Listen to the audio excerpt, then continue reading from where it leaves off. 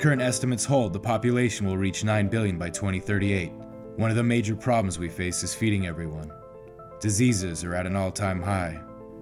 The current model for food production is unhealthy and unsustainable.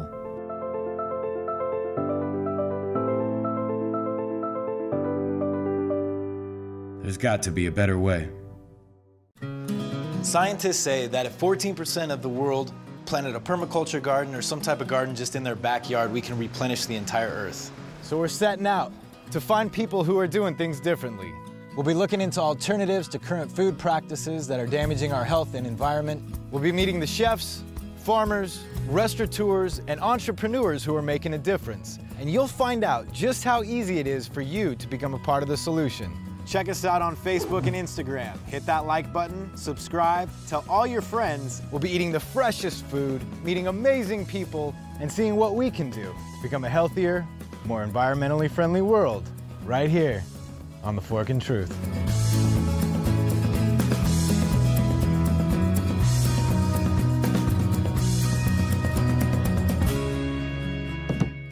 One of the major hurdles to overcome in the creation of a sustainable world is educating primary producers. So how can we educate people about sustainable practices? Well, stick around, because on this episode, we're visiting a place that's doing just that. Hey Jerome, thanks for having us. Yeah, thanks for coming by. Yes, this is, we're at Central Rocky Mountain Permaculture. I'm the director and founder of 1 Acre Forest Farm here, a forest garden and edible landscaping. And we have 5,000 square foot of greenhouses. We have a tropical greenhouse, Mediterranean greenhouse, and 3 other ones that are used for nursery and annual production. So I'm going to give you a little tour about what our systems are here and some of the forest garden, what's fruiting right now. Okay. We have a 6.3 kilowatt power plant up on the roof. We catch almost a lot of our water off the roofs and use it for irrigation. We have an edible landscaping nursery, composting toilet. This is our outdoor kitchen here, where we spend a lot of our time having lunch and enjoying the produce from the farm. All right. These are all of the insectivorous plants over here and medicinal plants that bring in the pollinators. We have a problem this year, first time ever, with pollinators. I think our wild pollinators have just taken a dive from about 90% to about 30% from the last 40 years. Right. So we're not sure what that is all about. We've never relied on honeybees. We've always relied on wasps and beneficial insects. Okay. So let's go into the Mediterranean greenhouse first. All right. And have a look at that. So this is an attached greenhouse, and it has Mediterranean plants in it, right?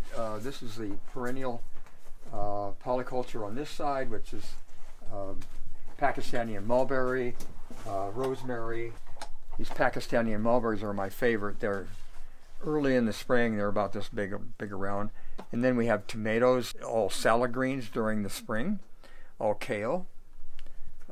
We also have a lot of insectivorous plants. The geranium.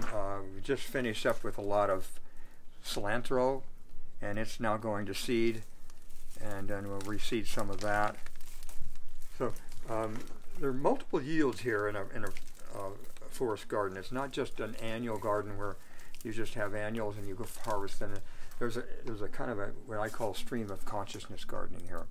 So first of all, we harvested the annuals in here. Then we transferred into a heat-loving crop. These were all used for salad green and these cilantros. And now we have parsley in here as an understory, and we'll be putting in a medicinal herb, spilanthes, in here as a second crop. So we're always rotating and interplanting with a forest garden, especially in the greenhouses. And the outside is more closed canopy. But and this is also chop and drop here. We have comfrey that we grow, using it as different kinds of fodder and mulch. We can use this as mulch here. We add it to our animal fodder. So there's all kinds of chop and drop here. Woody material, grapevines. So there's a constant flow of mulches and a constant flow of food for the animals and a constant flow of food coming in from chop and drop. There's the fig tree over there, which used to take over the entire greenhouse. Now we cut it back. There's a pomegranate in here, as well as an olive. Cool. And this is still, This is the fig tree, huh? this hasn't come on full-fledged here. There are some figs on the old wood, but we'll be having figs later on the year on this one. In the tropical greenhouse, we have a fig tree that's going to be earlier, that we'll be eating early. We actually freeze about, I don't know, 6 or 7 gallons of figs a year, and we use those in smoothies all winter long. No, you just missed the big flush of Nanking cherries. Oh wow. On these trees, but you can. Are they tart or are they sweet? No, they're. Go ahead and help yourself. They're when they're this far along, they're almost like a sweet cherry. Those are delicious. Yeah, and we have about 30 bushes of these.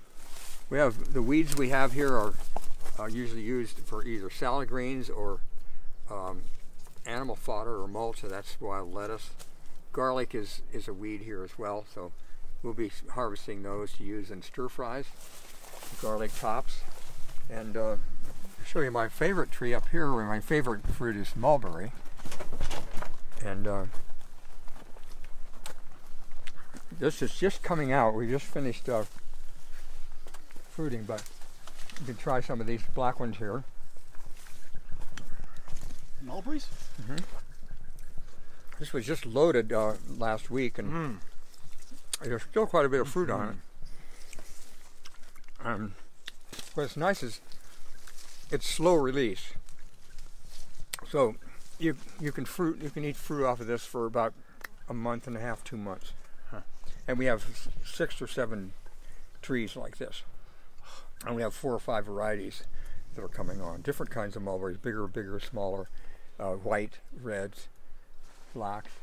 This is just loaded, but fortunately it's kind of on its way out. But and the birds get the top ones, and we get the bottom ones. We'll head down to the tropical greenhouse.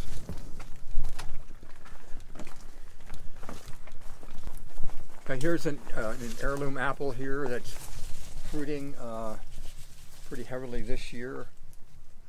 This is a full-size apple. Grapes along here, using the vertical space for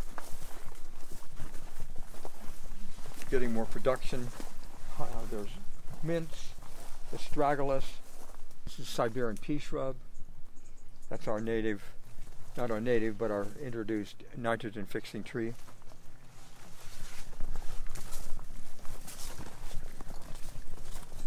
Okay, so we're just picking the St. John's wort here. We also have a tincture business here, so again, we should see a lot of pollinators. This is a wild bumblebee, but we're not seeing them this year. And they weren't here this early. We had a wet spring, cold wet spring, so we only got about half of our trees pollinated this year. But with over 150 varieties, we can hedge our bets. We're not just planting peaches. If we miss that pollination, we'd miss everything. So having a diverse planted landscape like we have here, with multi-stories, kind of hedges our bets. So Alex is picking these flowers here, and they will be put in organic alcohol. Yarrow is another medicinal herb that we use for teas, and that's also an insectivorous plant that brings in pollinators that go into the greenhouse to help pollinate the greenhouse. And we let our sunflowers go wild. These are just volunteers, so we're just trying to get as many flowering plants in the system throughout the year. It's really important to have them in the spring, summer, fall, perennial and annual. And you see every wall is planted with grapes. We have about 25 varieties of grapes here. Most of them were put in here 30 years ago. Most of them are wine grapes, but we use them as table grapes here. This is blue dansum plum, and it'll be ready in about 2 or 3 weeks. We have about 7-8 varieties of plums. Okay. Most of them are fruiting this year. Plums did pretty well. We're going to go this way. There's an apple tree there and another plum tree. Lovage is one we sell to the restaurants, and this is made into a sauce or a pesto. It's actually a celery substitute.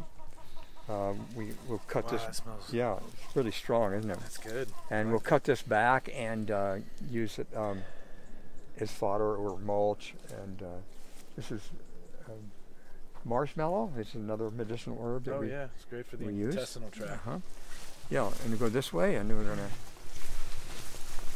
So this is like a 20-year-old French wine grape. We just trellised it a couple of years ago and brought it off. So as these landscapes mature, they become like a closed forest canopy. This is a black walnut. That's an Asian pear. There's an edible crabapple there. There's currants and gooseberries. Black locust is one of the companions for black walnut. Mulberry over there is another big mulberry tree. This is a black apricot, which is a cross between a plum and an apricot. And then we have comfrey and other things, and Egyptian onions, chives, all as kind of ground covers. Everything, the way we build soils here is mulching and worm farming and using mycelium. So if we can look over here where the mulch is more prevalent.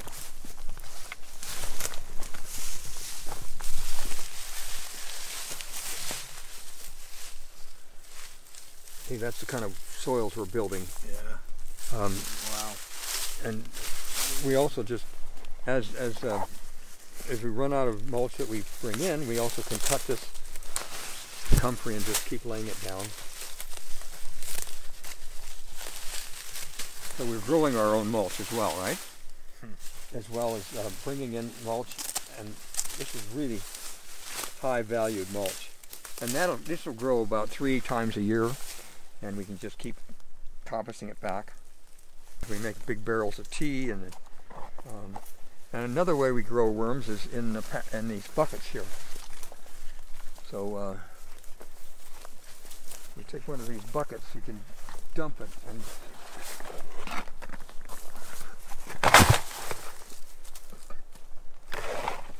oh wow. Yeah, you see that's. Oh yeah. That's this. Wow. This happens in our pathways in the greenhouse, but this is a way to grow worms just with whatever material you find, rabbit manure and kitchen garbage from, slop buckets from the kitchen, and you turn it into a worm farm, and then you can sell these at the farmers markets and use them for taking out in your garden, making more worm farms. So we actually teach this during our class. I'll show you in the pathways how we do that and do commercial worm cast. So there's sweet cherry down there, another mulberry, there's peachcot down there, another walnut. This is catnip, and we have another patch. We have another patch of nettles over here. This is another one we sell to the restaurants. Yeah. We make pesto out of this. It's perennial vegetables, so we have lots of perennial vegetables in here, and biennial vegetables that we don't have to plant every year. That's the key to forest gardening, is that you have a lot of things that just keep going. Mulberries. A jungle of food. It's a jungle of food. There's a the raspberries have taken over. This is another sour cherry that we have. It's called Bale. We have 3 varieties of sour cherries.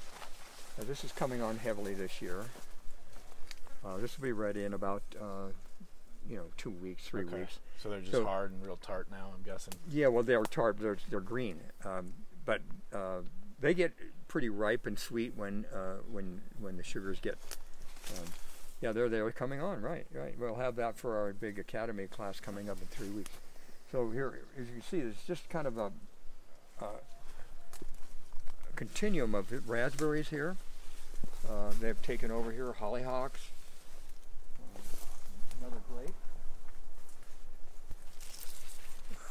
seedless grape, wisteria, more chop and drop. This is another one that we use for coppicing as well. This is a Siberian pea shrub. So we can coppice this and use it for mulch or use it for eventually we can save the seed or eat the seed. This has an edible pod on it as well. It's like a mung bean. So basically you can dry that and use it as a bean. So you're growing your fodder, you're growing your nitrogen, right? You're growing food, and you're growing beef fodder. They have a really nice pea flour, and the bumblebees like it. Do you set these up throughout these are kind the of forest for nitrogen givers? Yeah, about every 2 fruit trees I might plant 1 or 2 nitrogen fixing trees, and they're always mixed in the whole guild. And they're complementary? Yeah. So a guild is, we have these guilds here. Every terrace pretty has a different guild. So we have the overstories of being a plum, and then Mount Mahogany is a native nitrogen fixer. And we have a dwarf cherry here, and a binding element is clematis. We have clover as a medicinal herb here, which is astragalus. This is a wild plum here. So we're coming in here, we have every one of these terraces is a different guild. This one here is green gauge plum. With the Siberian pea shrub next to it. There's hollyhock here. This is an apple that comes from East Germany from the experimental station. This is goji berries. Now, we not only eat the berries, but we take the leaves and dry them for teas. So we have another yield there. And there's a good for salads or teas, actually. There's a tree I used to graft different varieties of apples onto. They had to take out some apple trees, and in order to preserve them, we grafted a bunch of them and put them in a park in Carbondale at an heritage park, the Thompson Park. And then these are the 3 or 4 varieties that I grafted from their best trees. So this is like a gene pool for different old varieties of apples that have been here in the valley for 150 years. Big old trees that are either dying or they needed to be taken out. So it's just another way of, I brought plums back from Montana. I did grafting workshops there this spring. Yeah, another Nanking cherry. There's a huge grape on this chicken house here. It's a Reliance grape, and it's just loaded with grapes. That's a goji berry. Looks like. Oh, wow. Yeah, that's not fruiting. Yeah, there are some goji berries. They're not quite ripe yet, but you can try one of them. Yeah. And they've gone viral in a sense. They've really spread a lot. So, which is good about that is that we can actually dig up the plants and sell them in our nursery. No, that's pretty nice, huh? That is very nice. Here's another astragalus here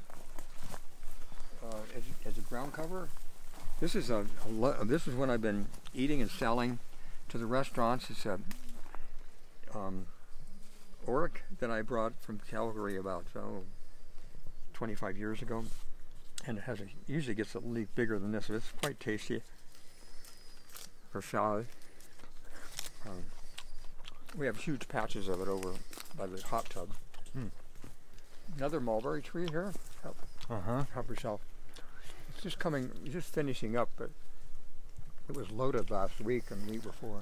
So if this can be done in the high altitude and maybe the drier soils of Colorado, I mean, is it possible to do this almost anywhere? Oh yeah, forest gardens are universal across the world, you know, especially in the tropics. And well, we have a tropical forest garden in the greenhouse, I'll show you.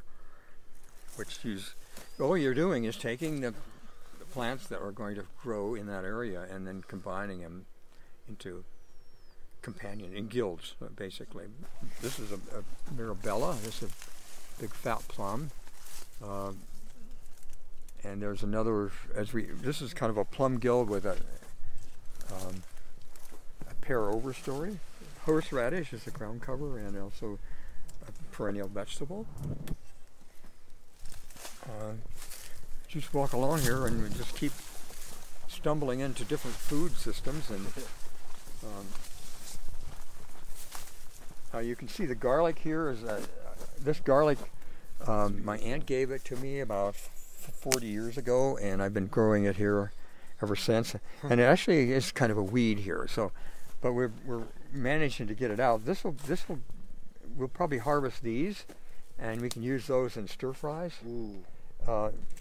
Once they dry out, you can just shatter, and then you don't have to actually peel them. Oh yeah. You can actually just throw them in a stir fry. They break apart, and you can have two bangs for your buck here. With that's elderberry that we make a lot of syrup from right there. Here's more astragalus here going to seed. Right here, this is going to seed right here. So we're going to be harvesting that seed. All this right in here. Here's another really special plum here called Mirabella, the Nancy. This one here, it's got small plums that come right very late in the season, and they're very sweet. In Europe, they make a brandy out of this. Hollyhocks are just coming on, give us some color. Those pears look great. Here's a couple of different heirloom apples here. Those look great. Yeah. No, we didn't get fruit on everything, but we got fruit on maybe 40% this year. Last year it was a bumper crop. If you have some sort of climate change phenomena coming on, everybody does. This year for us it was pollinators. We don't know exactly why, but we got hit with lack of pollinators. But this apple tree has 5 varieties grafted onto it, and they're all fruiting. I think we're going to go. I want to actually go over on this side here of the pond. Now, the pond is a big watering hole, and it's nutrient-rich water as well. Just don't want to fall into it. You can see the dragonflies coming on here, and they help with the fly control and mosquito control. You have lilies in here, duckweed. We scrape off the duckweed and the azolla. This is azolla here. And Like an algae? it's an algae, yeah. Is it And edible? Not for us as far as I know. Okay. And the duckweed is. We usually have ducks in here, but we don't have ducks this year because we're trying to get our lilies back again.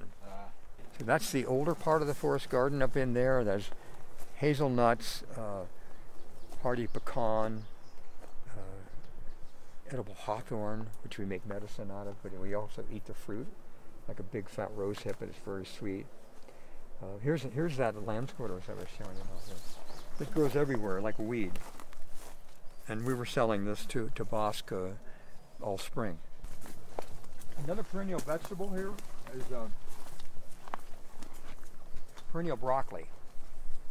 And I got this from Eric Tonesmeyer. Eric was an intern here back in the 90s when we were just doing market farming here. And we harvest this, but then we also let it go to seed. So we have a huge seed crop for perennial broccoli. This is a chestnut. So we have several varieties of nuts, and they're just starting to, some of them are much bigger, some of them are fruiting, but this is just getting established now. You guys get a good amount of nuts? No, we're not yet. Not yet. Yeah, we will potentially. This is a wild currant here, which is golden currant. We let a lot of these things go for the birds. Quite tasty though. Oh, it is. Boy, those currants are sweet, aren't they? Oh, they're good. I think that'd be great in a salad. Right. Now, we just took out a huge box elder here that shaded this area. This is mostly for medicinal herbs, but that's a plum peach cop. That's a 3-in-1 fruit. It's a natural cross that just happened here by accident. And so it has a unique fruit, and not a lot of fruit this year. It has all the flavors of plum, peach, and apricot in one fruit. And we graft that onto. There's a white Nanking cherry there, which is the only one I have on the property, and it should probably not ripe yet. Oh, it's very late. They're still sour, but that's okay. What's nice is because they kind of, it's like a time capsule. It's a jungle of raspberries, goji berries, and other medicinal plants, pear. Oh wow! Wow! Oh yeah. So it's like a fairyland. When you get kids in here, they go wild. It's Willy Wonka's fruit factory. Finding, this is amazing. Look at the grapes hanging out over there. That's so cool. They're taking over that whole fence line. And Alex is pruning these. Man, these are great. They're amazing.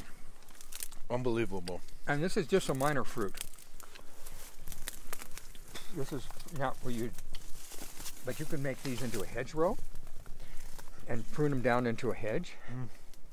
I've seen this done in Carbondale. And when they get this sweet, they're just really, really, Look at that handful of cherries. Yeah. There's a whole bucket here in there.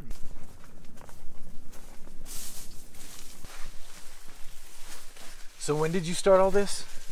We were market farming here for about 15 years. All of these were, there's chestnuts coming on. Yeah. That's great. You want to see the grapes here? This grape used to go all the way to the top of that pinyon tree, and we cut it back, brought it back to a trellis. Oh, the Asian pears are coming on really nice. Here. And there's blackberries right here. Oh wow, yeah. Coming on. Bees love those flowers, huh? Yeah. Blackberry, raspberry. And more grapes and more Nanking cherries. And then we're not going to go up in this area, but this is a jungle of food as well.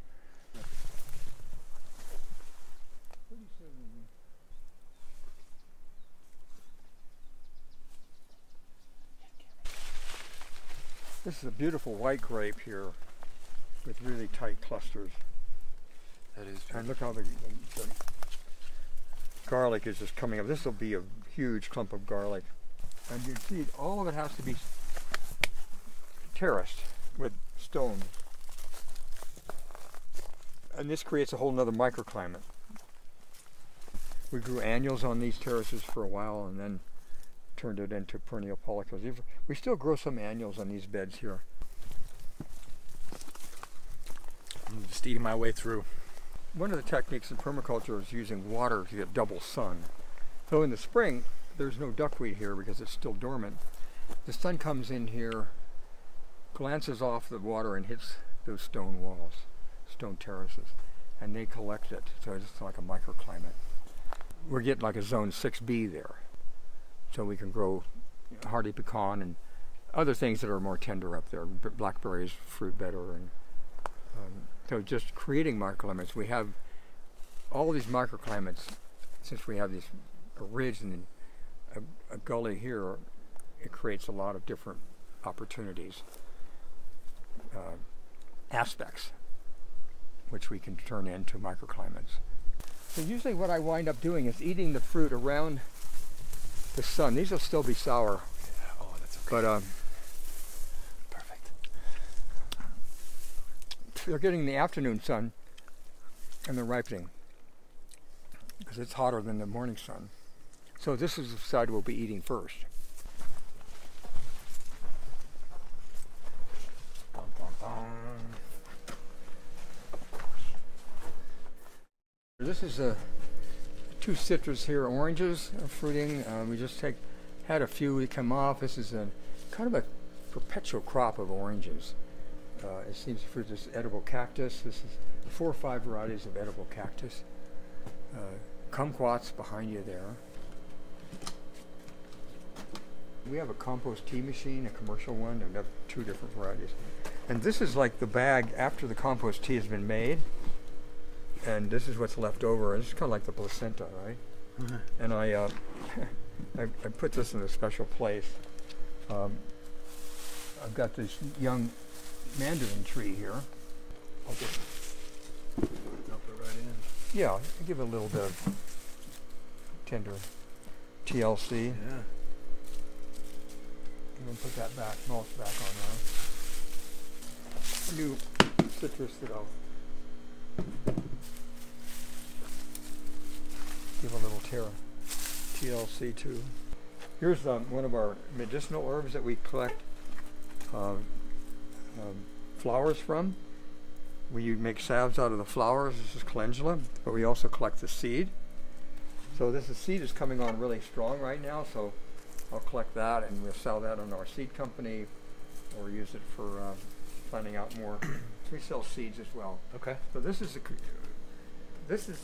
part of our insectivorous plant too. This is Cuban oregano. Ooh. It has a Cuban oregano? Cuban oregano. It's in the camphor family, and it has very distinct. Oh yeah. We can make a tea out of this for whiteflies. This is our cactus area here. Some of it's medicinal, some of it's useful. That's a pepper, hot pepper. This is one of many varieties of papaya that we've grown out here. Wow. This one's ready to come off. Yeah, this one too. Yeah, and then this is another variety that I just cut off, and it'll grow back again. This one is called Red Lady. Another new tropical tree is called Chipotecava. Chipotecava. Yeah, the fruit actually grows on the. I think they had that at Grandma. On the trunk itself, a living soil, basically. It's about 29% organic matter, which is too high actually. So I've been trying to get it down with cover cropping and mulching with wood chips and stuff. And there's pomegranate here. There's a dozen up there. Yeah. Yeah. They usually get nice, big and sweet. Oof. We show photographs of how we used this area was covered with passion fruit.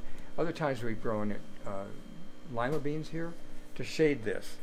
We really needed to shade this out a little bit more. It's actually cooler in the greenhouse than it is outside because of the natural convection. And we don't use any fans for the most part in the summer. We were able to cool it naturally. And this is the climate battery technology that we've developed here over 30 years. So this basically takes the warm, hot air into the soil with a fan right here with different settings. It actually cools the greenhouse while it's warming the soil. And then at night, the same fan with a different setting will turn on at 45 degrees and bring the temperature back up about 10 degrees. We have this gabion wall here. That is always taking on heat. We have a pellets. So that's the climate battery, then the thermal mass, the climate battery, then the pellet stove, which is our next line of defense. If it gets a little colder, we need to maybe do the pellet stove. And then if it gets really cold, and this is our book on indoor forest gardening from Chelsea Green, and these are some of the other books that have come out with people who have been involved with CRMPI here. This is Eric Tonesmeyer's new book on carbon farming, yes. And he's got several books out. Peter Bain has been involved in CRMPI here for years as a teacher and a supporter. We're featured in his book. We're featured in Toby Hemingway's book, Gaia's Garden, and we're also featured in Edible Forest Garden, that co-authored by David Jackie and Eric Tonesmeyer. So this is one of our thermal masses here. What's nice about this wall here is it doesn't always just heat the first 2 inches of the rock. It actually heats the back of the rock, because when this rock heats up, it conducts warm air to the back of that wall, and it heats the whole wall. This will just be, I usually have a hammock here in the wintertime I can sit on. So the next heating system here is the sauna. another few logs on the stove here, in the stove, and put a small fan here, and it blows hot air out into the greenhouse for 24 hours. These walls are insulated really well. They got 5 inches of concrete and the marble. And I do my Bikram's yoga there in the wintertime. And this is our smaller version here. It's a 60-gallon one, and then we have a 250-gallon compost tea machine. There's a commercial one that we do off-site compost tea. We're doing this weekend. We're going to be doing a 1-acre forest garden up at 8,000 feet. We're going to be spraying it, doing foliar feeding. So we foliar feed this about once a month, outdoors and indoors, with compost tea. We just coppiced this down. This is completely taking over the whole landscape, and then we just took and had our class chop and drop this. And again, here, you can see where it's been laid down. We're making all this mulch, also feeding it out. This is hemp, CBD hemp. These are all anti-inflammatories. Yep. CBD hemp. This is turmeric. Oh, nice. There's spilanthes in here, which is just starting to take on. That's another one we use for a medicinal plant. This is moringa, which is used for tea, and it's a very powerful medicine. I wonder if it's going to benefit doing the turmeric next. Well, to it actually does. There's plants in here that I planted here. This is a Roman chamomile here. 10 years of mulching and chop and drop, and yeah. It's all just worm castings, basically. Ah, there's a worm there, yeah. Red worm. And we're worm farming in the pathways here. Huh. Finished compost, or finished worm casting.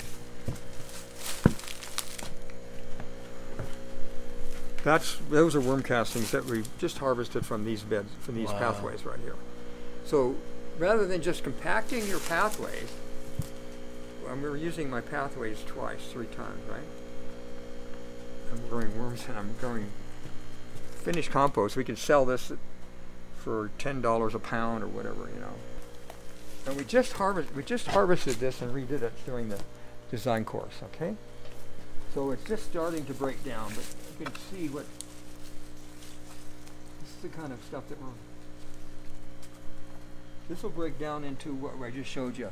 It'll take about 3 months, and then it'll be that. And we can just harvest it again. We have mushrooms growing in here.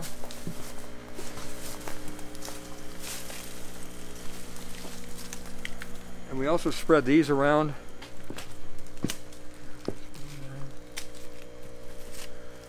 Very earthy. Yeah, these aren't necessarily edible ones, but all the mushrooms have a beneficial relationship with plants, just like the microbes. The mushrooms, the microbes, the mycelium, the microbes, and the worms all play a part in breaking down soils. Lots of figs coming on up in here.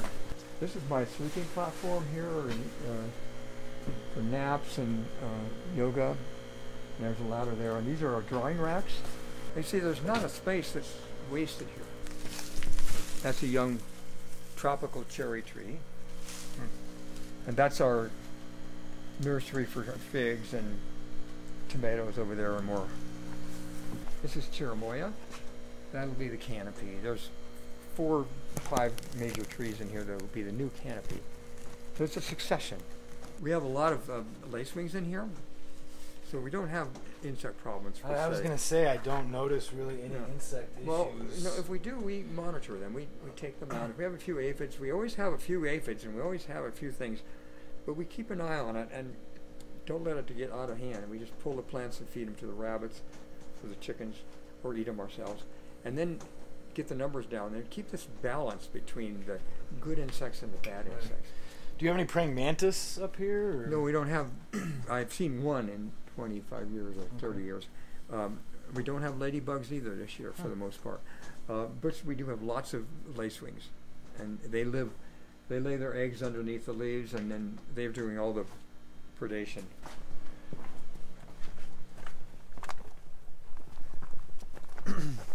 Now we should be seeing a lot more bees here, but we just don't see them. This is all rootstock. And some Nanking cherries, some apricots. This is a blonde mulberry, which we call Basalt Mountain Bliss. Now if you can reach down, you get the, if they're just cream colored, they're going to be good. If they've got a little bit of pink, they're even sweeter. Fruits are on it. Oh, that's nice. Yeah. Oh, wow. They get the red ones. They even actually get purple. So good. This is another graft that I did. I brought some heirloom plums from Montana and grafted them onto this American rootstock, and they all took. Plum tree kind of as an overstory with raspberries as a mid-story. And we harvest these and freeze them, and we have people come and make wine out of the choke cherries. But the birds just are loaded up here during the choke cherry season. Now there aren't many choke cherries out and about this year because of who knows what. We don't know why. That you see, we have a sea of sunflowers coming on here. These are all volunteer. So this spring, this was all kale and salad greens like this. And this bed is just on its way out, but we're still eating kale here. And this red Russian kale is just amazing how it can handle the heat. There's a couple cannabis in here, or hemp. But these are tomatoes and cucumbers that we're already harvesting, and basil. There's about 5 different kinds of cucumbers in here. There's the Armenian one. This is and the basil. And again, this is very, very heavily mulched. And look at that soil we're building. This is actually built with hugelkultur. Almost all of our beds are built with hugelkultur. We put wood down in the beginning, and then big branches, and then we just layer organic matter on top of that. So we have the mycelium going, and look at that. See, that's the wood that's in there. That's what that's your biochar. Look at that, that's living soil. So there's really no composting off-site. That's kind of a strategy that we've taken on. Mulching, sheet mulching, hugelkultur, all of those techniques are used depending on the time of the season and what the bed needs. If the bed hasn't had hugelkultur for a couple of years, so we'd throw some wood down and just stack it back up again, plant right into it. In fact, we just did that here. We harvested salad greens out of here and laid them down. And then we put some wood on top of that. And then we built it up with different horse manures. And then we put spilanthes in it. And you can see that's a Armenian cucumber there. They're a cross between a melon and a cucumber. We just picked this up a month ago or less. It's been sitting in somebody's yard for 9-10 months. They save them for us, so we have summer mulch. What part of the pile you go, it's really broken down, so we always have stuff we can add more. As this mulch breaks down, we can add more mulch, right? So most people throw away their leaves, Yeah, or they put throw them them in trash bags. to the landfill. The best thing to do with them is to put them in and around put your them right on your garden. Yeah. garden. Yeah. And it conserves water, creates a habitat for the beneficial insects and the microbes and mycelium. And oh, this is a whole bunch of squash plants. Look at that. We can plant the kale and lettuces and greens in the spring, along with the cilantro, which we let go to seed. And then we sheet mulch it again and put in the heat-loving plants in November. This will freeze out, and then we'll bring in our nursery. That's what we use. And they're always switching. They're always transitioning from one crop to another. That way you're always building soils, and you're also hedging your bets against insect problems. Now, if you try to keep this kale in here for a long time, or if you try to keep tomatoes in here for a long time, you'd have more challenges with insect problems. Okay. But rotate. You rotate, and that's what nature does, right? And we can mimic nature. This is my nursery here for spilanthes and chamomile, and this will go in some more basil. This will go in and fill in the spots that aren't productive. This is a favorite tree for the turkeys, this Russian olive here. It keeps its fruit during the wintertime. And so in the wintertime, the turkeys are up there eating the fruit. This is just, it's just only about not even half full. So this is filling up with gravity water coming from way up on top of the mountain, up above Ginger and Rob's. Now we got a grant from the Forest Service to limb up the dead branches to reduce the fire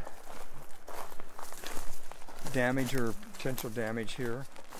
And then we just laid those out on the contour. Different strategies here for building terraces. These didn't even have any digging at all. We just put T-stakes in and threw some branches against there and then threw the sheet mulch, and then we planted our crops in here. We've been growing vegetables in here. Now it's more of a perennial plant a cover crop in here. As you can see, the comfrey is different things. There's actually an apricot tree down there and sage, and that's pretty much gone viral on its own. It's pretty much done what it wants to. Every one of these terraces has a different palette and a different way of designing, so we're going to walk up and see how we design different ones. And in between, the native vegetation is taking advantage of the extra moisture.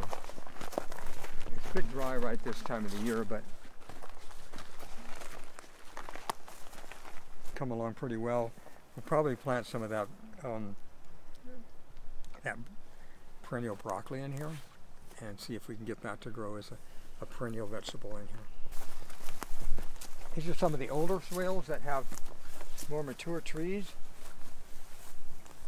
This is false indigo, which is a nitrogen fixing plant. These are elms and Siberian pea shrub. And you can see the ground covers have come in pretty, because the deer and the turkeys use this as a kind of a foraging area. Mainly to green this place up and make it more fire prone. So if a fire comes down in here, there's not as much fuel, and also it's greener and wetter. So it would be a buffer.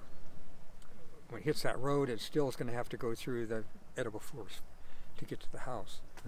So it's really, and we're only doing minimal work here. Even without the water, it would make sense to do this.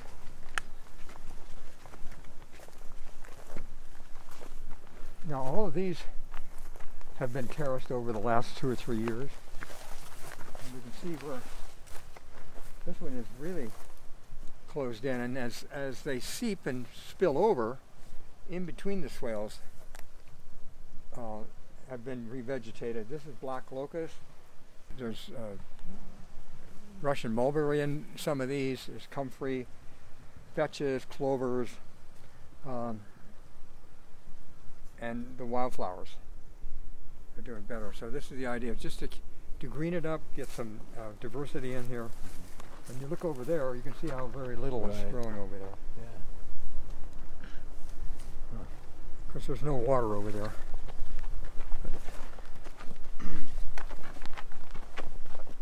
I can see a little bit how this one got planted. These branches got laid on the contour, and the ditch gets dug on the backside. And that's a mulberry tree right there, and a Siberian pea shrub. So, and a comfrey, and there's some other stuff in there. So there's a guild right there. As part of an emerging food forest. And every one of these has a variation on that theme. And it's, again, we use this as part of our training field for when we do our earthworks. Avery Ellis does sets out either an A-frame or a laser and shoots all of these grades, and then we do all the handwork, and people learn how to reseed and plant these things and maintain them, and it's just, and I love it because of the deer in the wild. Turkeys come through here, and this is their place to hang out. They don't come into our food forest. You always have, on a farm, you should always have a little sanctuary for the wildlife, because they're part of part of everything. It's the soul of the place, the soul of the universe. You don't have the birds and the bees and the wildlife. It's very sterile. Yeah. And if you can cohabitate with them and give them something. I walk up here and I see the turkeys, I see the deer hanging out, and it just feels good to have that space for them to do what they want. And CRMPI also has workshops and things like that. We have our design. We just finished our 32nd annual design course, and then we have our academy coming up on the 17th of this month, which is an 8-day course, 4 days on forest gardening and 4 days on greenhouse design and maintenance. It's more hands-on. We're pretty much out in this garden, these greenhouses, or other gardens and greenhouses in the valley, other forest gardens. Okay. All right. So we're touring, we're seeing what's on the ground, kicking the tires. Yeah. Seeing what's actually working and what's not working. And again, I always try to look at the glasses half full, because this is a pretty bleak year for us. Even though it looks lush in there, we don't have a lot of production. But that's just the way these things go. Last 2 years there was the bumper crops. So you just have to go with the flow. Thank you so much, Jerome. All right. I appreciate it. Great. This is a truly magical place. Great. Where you can just walk around and constantly eat. Thank you all very much for joining us. We'll see you next time.